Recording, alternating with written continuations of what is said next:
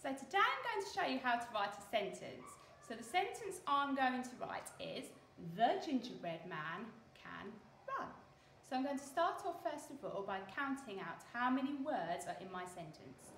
The gingerbread man can run. There are 5 words. So I'm going to start with the first word, the. The is one of our tricky red words and we can't thread a red, we just have to know it. And I'm going to start with a capital letter. So I'm going to write the. Now before I write my next word, I need to leave a finger space. So I'm going to put my finger down to help me and I'm going to write the word gingerbread. Now that's quite a long word, so I'm going to have a go at ginger first and I'm going to write down all the sounds I can hear. So we've got j, j, j, j, and I can use my thread fingers to help me. J, e, j, in, gin, j, gingerbread, b,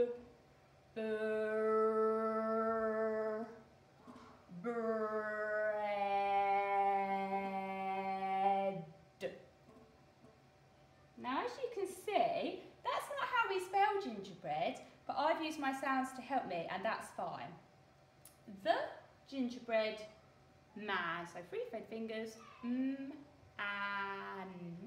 oh, finger space, an, man. If I'm not sure what comes next, I'm going to read my sentence back. The gingerbread man can, 3 thread fingers, can, can.